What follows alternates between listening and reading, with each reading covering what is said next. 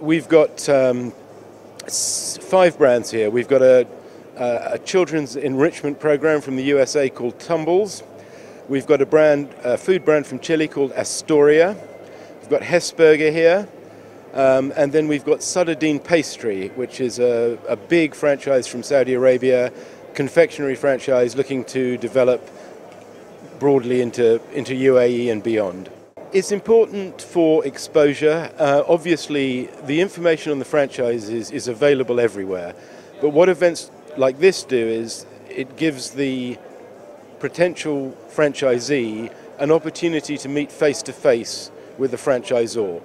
And that's the primary benefit of an event like this. And also to compare and contrast multiple concepts in one area.